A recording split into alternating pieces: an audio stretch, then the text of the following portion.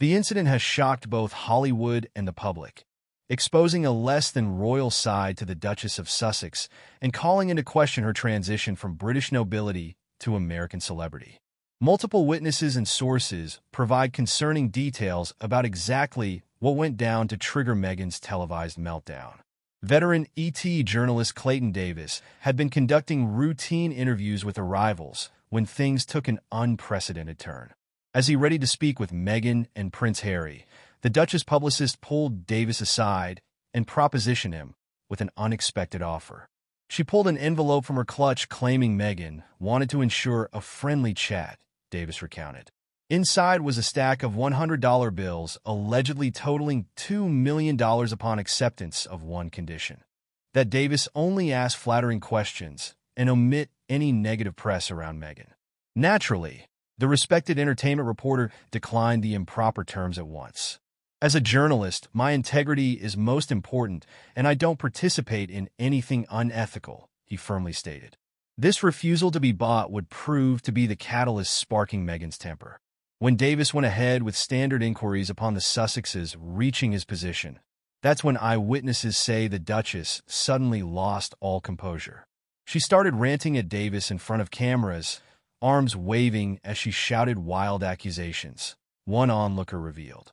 Among the heated claims hurled were that Davis was unprofessional and dishonest after reportedly turning down the sizable bribe. In a shocking display unbecoming of royalty, Meghan was seen screaming that his career in Hollywood would now be finished since he didn't take the money when offered. At that point, security intervened to remove the clearly irate Meghan before the commotion spiraled further out of control on live national television. The explosive confrontation played out for millions to witness, sparking stunned and divided reactions across both countries. Many industry figures have since weighed in on the damning ordeal. When questioned by press, Zendaya expressed dismay but affirmed her faith in Davis's character. While emotions clearly ran high, unsubstantiated outbursts solve nothing and damage reputations, the Emmy winner sagely noted. Fellow nominee Brett Goldstein bluntly stated, "If someone truly believed money could influence coverage, that speaks volumes about their mindset and ethics." Veteran actress Jennifer Coolidge saw both the dramatic escapade and need for autonomous reporting free of outside pressures. As disturbing clips and allegations spread rapidly online, questions are looming over what these unsavory antics say about Meghan since marrying Prince Harry and leaving for America last year. Some royal experts claim their actions suggest aspirations towards fame and fortune don't align with dignified duties as working royals. Traditionalist onlookers strongly condemn such uncouth behavior from a royal figurehead expected to conduct with grace under pressure.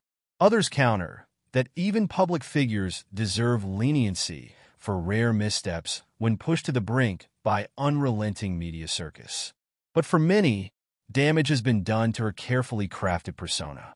In the aftermath, Meghan and Harry noticeably lay low and dodged outlets after nearly hijacking a gala meant to pay homage to TV brilliance.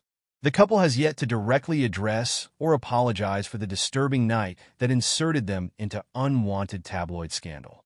Their controversial moves have long divided opinions across the pond as the Sussexes navigate independence within Hollywood's glitzy realm. But tonight's unacceptable display on such a significant stage has crossed a line for some, reigniting calls that royalty distance from aspiring celebrity antics. As focus returns to celebrating deserving Emmy nominees, question lingers if Markle may face fallout in Tinseltown for actions reeking of entitlement rather than nobility.